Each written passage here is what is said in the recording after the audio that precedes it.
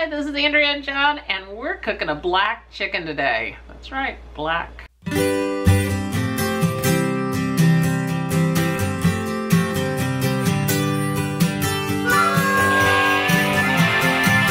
So a couple weeks ago we made a post about black chicken and we were showing some of the internal organs, how black they are, and there was a lot of interest.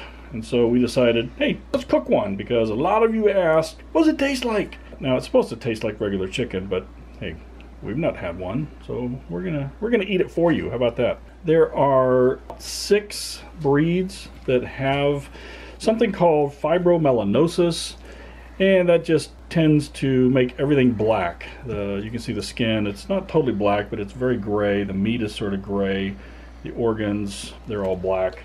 The breeds that Americans know about are the Ayam and the Silky. There are some other lesser knowns, the Kadaknath, the Svarthona, the Hamung, and the Ulikba chicken. Those are the purebreds, but this actually that I am fixing right now is from something called a Black Diamond, which is a hybrid between an Ayam and a Silky. The black chicken is prized by the Asian community for being very vitamin rich.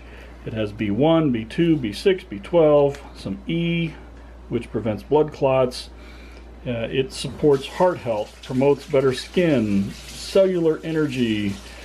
It's high in antioxidants, and it's often used post-pregnancy and after surgery to improve blood and reduce fatigue. So she's doing a simple rub. She's just got some poultry seasoning, salt and pepper, cayenne, and garlic. We're gonna cook it to 165 in a 300-degree oven, so it'll probably take a couple hours.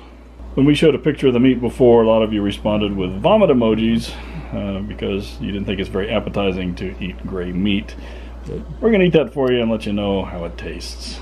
It almost looks like it's burned, but we know it's black.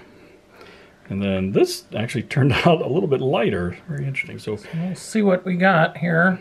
Andrew's gonna cut into it.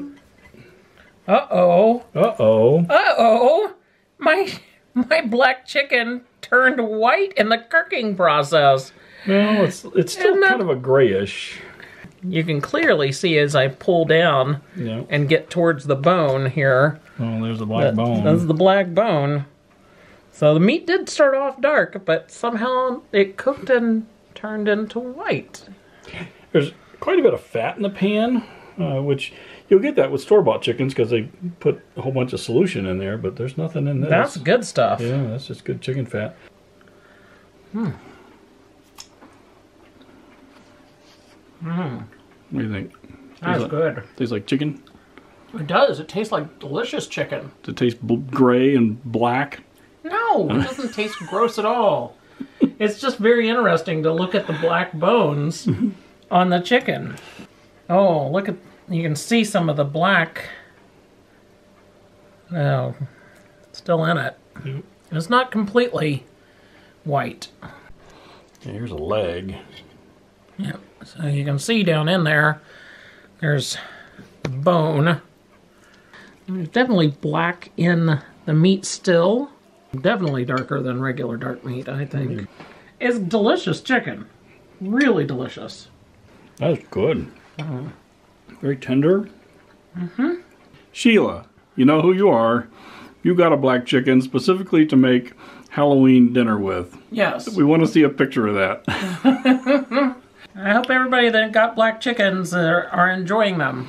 No difference in taste, but they just look a little odd. They definitely made a good, I mean, I'm going to save this down here. Got some chicken gravy right there. That Thanks for joining us on our culinary adventure of black chicken. They're hard to find. We don't have them very often. Usually if we do, it's because somebody dropped off a black chicken. We do have some roaming our yard though now, so we'll see what happens with breeding next year. We do have other meats. We have the regular chicken. We have some rabbits, quail. If you ever do see us advertising black chicken, don't be hesitant. Just snap it up. Because it'll go fast. Especially if you just had a baby, it'll be good for you.